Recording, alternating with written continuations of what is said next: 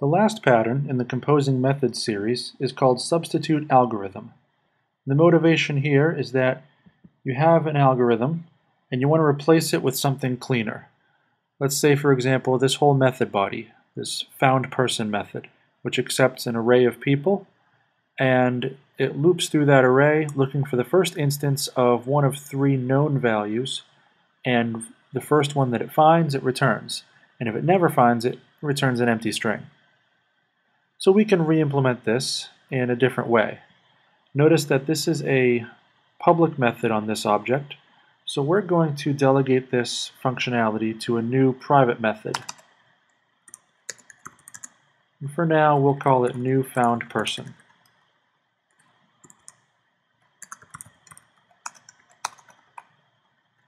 And here, we'll re-implement this algorithm in a different way. Start with a list of candidates for the names.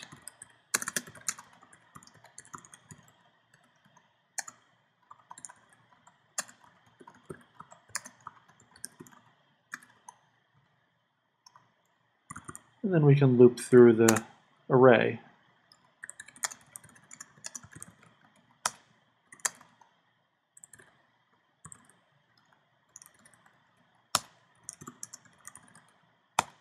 And then our default condition is the empty string.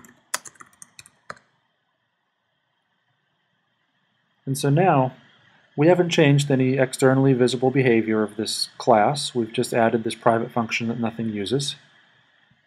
And so, let's delegate to that function. So now the compiler tells us with this green line that there's unreachable code here. This whole algorithm is now not reachable, which is fine. That's the behavior that we want for this pattern. Because this uncovers an idea that I've been neglecting to explicitly mention in these previous patterns, and that's the idea of automated testing. Refactoring is, by definition, changing the implementation of code without changing the externally visible behavior of that code. And so refactoring hinges very strongly on being able to validate the behavior of that code. And that's where automated testing comes in. So let's assume for a moment that we have a complete suite of automated tests. At this point in the refactoring, we would run those tests.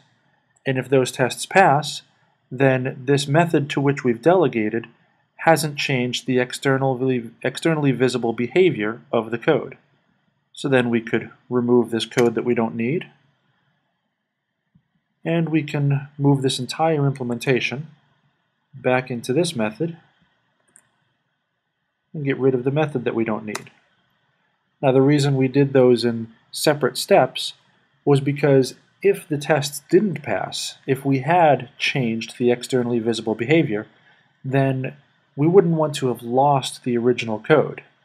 We would back out that delegation so that the system can continue to work, and then we can continue to refactor our code and re-implement our algorithm as needed. For something as simple as this example, that's probably not going to be a problem. But for a larger, more complex system, it's important to be able to continue to work on it and continue to do our own debugging without risking breaking the system in general. Because at some point we might have to stop what we're doing, check in some other values, some other code, and not want to break the overall system.